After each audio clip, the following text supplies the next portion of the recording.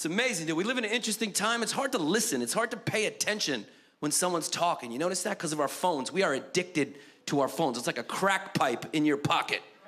You're always thinking about it. We all have the mentality of stalkers with our phones.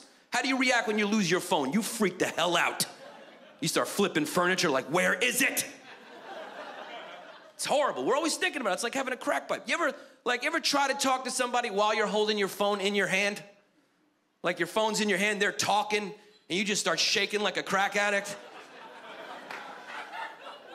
And you're like, man, somebody better die in your story real quick.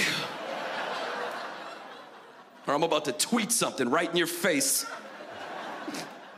It's hard to listen. You ever notice when you go to lunch or dinner, the first thing people do always is take out their phone and put it on the table in front of you like it's a gun in the old Wild West? Yeah.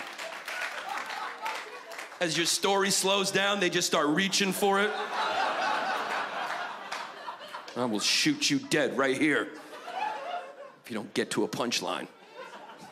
It's amazing, dude. It's like, there's a whole generation of kids growing up right now who have no idea what downtime is. There's no such thing as boredom. The whole human emotion of boredom has been rendered out of existence by technology.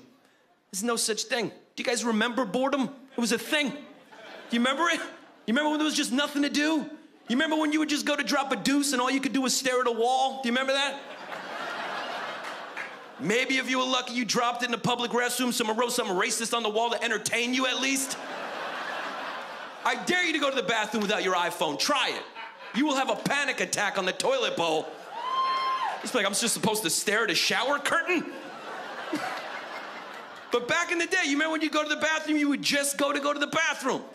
10 minutes tops. You wouldn't hang out in there till there was no circulation in either one of your legs.